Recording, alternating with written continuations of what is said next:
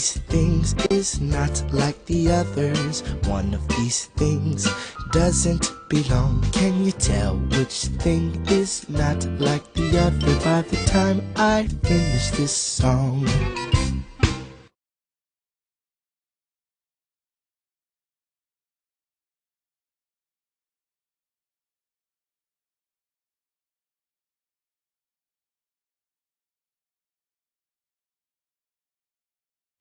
Yo tenía una imagen de una hermana, mi hermana estaba todo el tiempo conmigo y siempre el juego de nosotros era yo no involucrarme con un juego de ella, con niñas, con muñecas, y me identificaba más por ese tipo de juegos.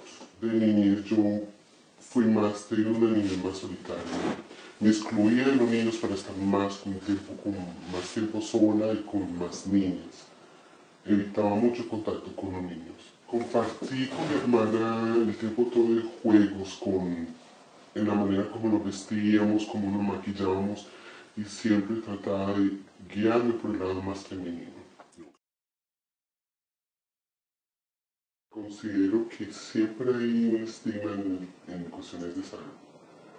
No hay una definición total con respecto a mi género, no saben cómo tratarme y no saben cómo dirigirse a la salud. Falta más como orientar a la gente que trabaja en los hospitales y falta más como esa parte de respeto y que den un lugar más.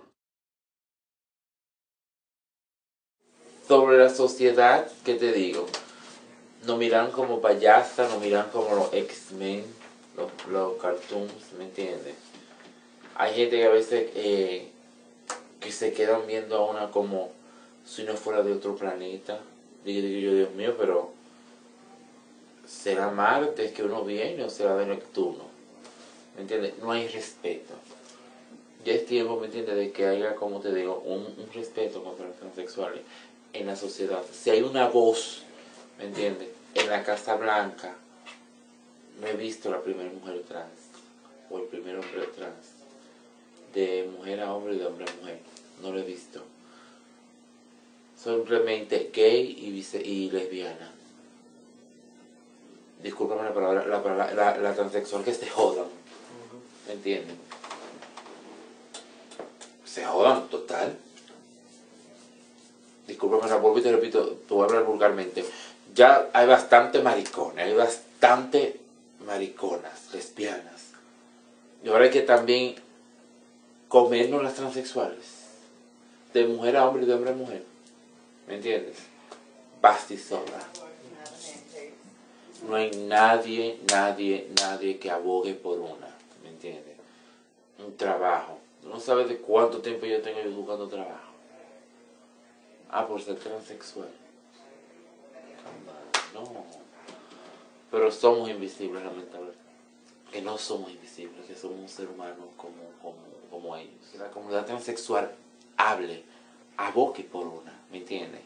Para no ser más invisible. ¿Ves? Pero entonces si somos invisibles y no nos quedamos callados y no hablamos, nunca van a dar cuenta quiénes somos. Por esa razón de que estamos calladas. No estamos abogando por nuestros derechos.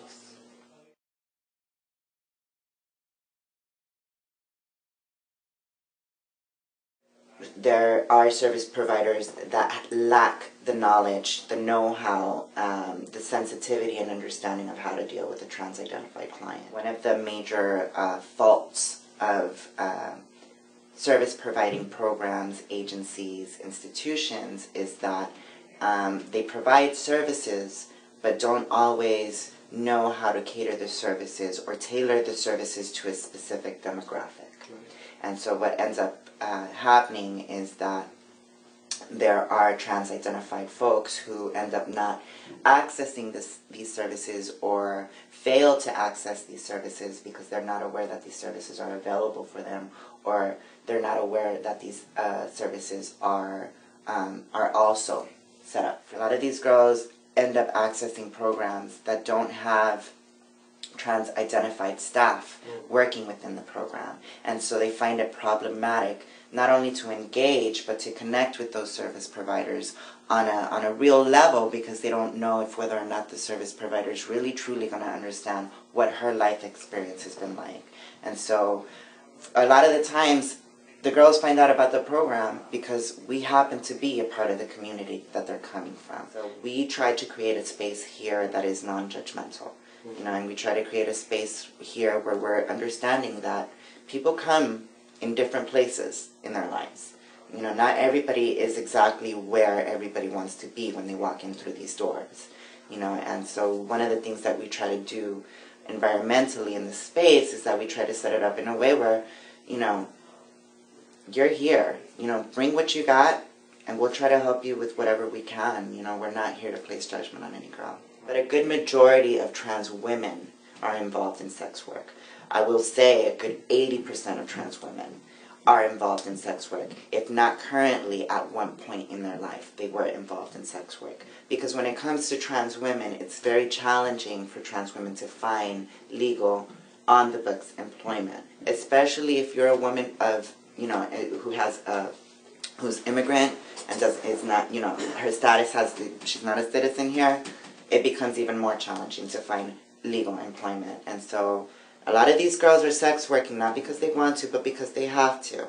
So they go out there to earn their money, end up getting arrested, get thrown in jail. Now they have a record that makes them even less employable. You know, and so they find themselves having to go back out onto the street, you know, to try to get some money so they can get at least the money to pay for a hotel room to be able to sleep in. It's this constant cycle that they're stuck in. And so there is that factor there that places them at risk. So one of the things that we do notice is that amongst trans women there is a very, you know, high prevalence of HIV infection and transmission, unfortunately. And it's definitely difficult to try to make someone who has never dealt with trans issues or has never had the trans experience to understand why there's a need to be very specific in the way that we capture this information. I've done lobbying. I've gone to the State House and spoken to local politicians, and you'll be surprised. Some politicians, they will flat out say they don't understand why they should have to support trans issues. It's not like trans people live in their local communities. Mm-hmm. And this is coming from a politician, okay? So, but because of the political climate that we live in, some of these folks are unwilling to push without concern of some negative repercussion. So unless there's someone who has had the experience, either having had a son, daughter of trans experience, a family member of trans experience, a friend of trans experience, or have lived their own personal lives as a trans individual, there is this lack of interest or want to learn more and to do the proper research that needs to be done.